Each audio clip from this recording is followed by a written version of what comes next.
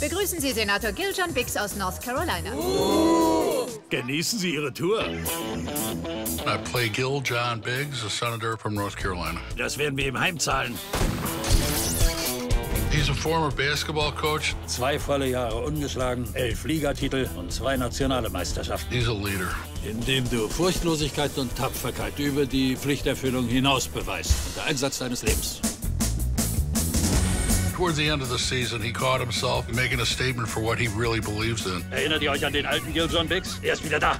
Season 2, he actually has to go out and press the flesh so he can stay in office. Senators live in a world of permanent campaign. That was not the founders' intent when they gave them 6-year terms, but that's how it's evolved. Lila, hey! Mein Junge. Gil John didn't have to lift a finger to get elected the first time. Now he has found that staying in office is a little bit trickier. Welchen Sitz hast du da im Auge? Ich kandidiere für ihr. Sie undankbarer kleiner Judas! Psst, Mrs. Biggs. Es ist Mrs. Biggs. Mrs. Biggs. Maddie? Maddie? Wo steckst du? Maddie is definitely Gil John's sounding board. But even when she's not there, she's back in North Carolina, like running their lives. Was ist denn, Maddie? Gil, hast du schon gehört, was Charlotte getan hat? In season 2, we get to meet more of Gil John's family.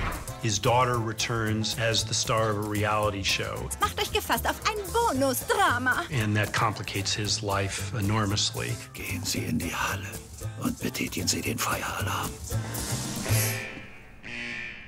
Ich bin beeindruckt. He misses the way people used to be able to reach across the aisle, what he calls old-style politics.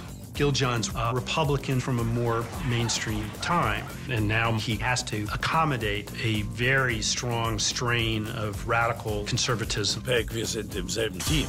Bitte denkt das nie wieder. He wants to stay elected because he likes the perks. 16-jährigen Scotch-Zigarren. Und zwar gute VIP-Lounge, großes Catering-Buffet. Aber selbstverständlich nur, wenn dabei kein Interessenkonflikt vorliegt.